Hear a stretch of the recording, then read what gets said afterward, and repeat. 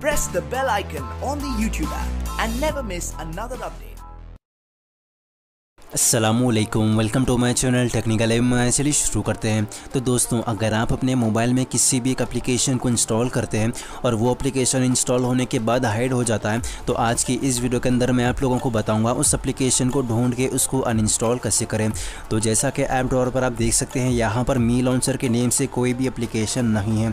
तो उस एप्लीकेशन को ढूंढने के लिए आपको सबसे पहले अपने मोबाइल की सेटिंग्स को ओपन करना है और नीचे की तरफ स्वाइप करने के बाद आपको ऐप्स वाले ऑप्शन भी क्लिक करना है और इसके बाद मैनेज ऐप्स वाले ऑप्शन भी क्लिक करेंगे तो यहाँ पर आपके मोबाइल के सारे एप्लीकेशंस आपको मिल जाएंगे।